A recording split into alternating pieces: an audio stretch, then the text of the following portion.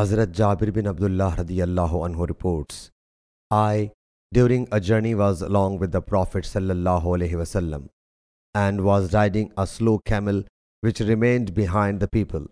So the Prophet sallallahu alaihi wasallam passed by me and said, Who is there? I submitted, I am Jabir bin Abdullah. He sallallahu alaihi wasallam said, What happened to you? I submitted, I am riding a slow camel. He sallallahu alaihi wasallam said, Do you have a stick? I said, Yes. He sallallahu alaihi wasallam said, Give it to me. I handed it over to him. He sallallahu alaihi wasallam lashed it with the stick and reprimanded it. So he overtook all other people. He sallallahu alaihi wasallam said, Sell it to me.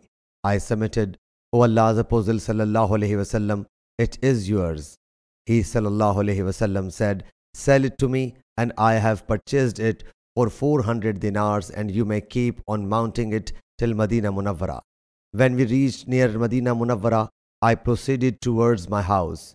He sallallahu alaihi wasallam said, Where do you intend for? I submitted, I have married a woman who was a widow.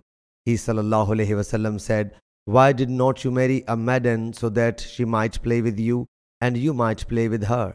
He submitted, My father has died and left many daughters, so I wish to marry a seasoned and widow.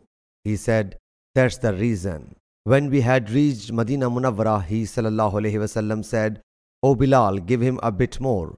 So he gave me 400 dinars and some extra carrots.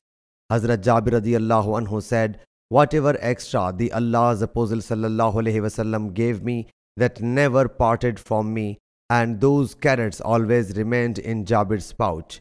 Sahih Bukhari, Hadith number 2309.